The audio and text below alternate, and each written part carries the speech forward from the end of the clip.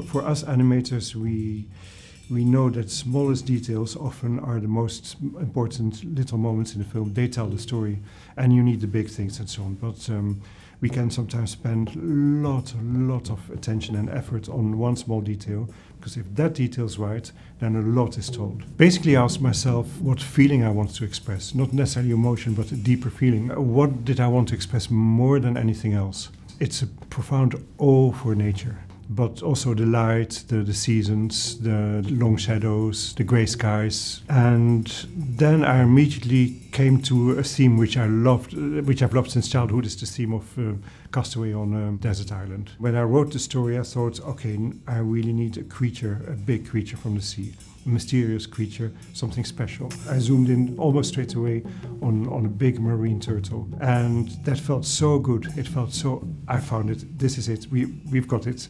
And I even knew then it would be the title. When I was much younger and socially awkward, I often wished I was on a desert island, because then at least the social problem is completely out of the way and I can get on with life.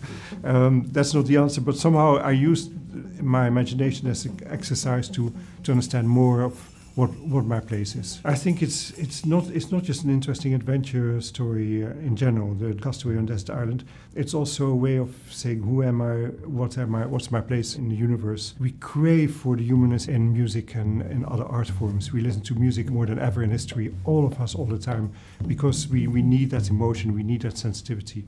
And that I think is not different than sensitivity we have to nature.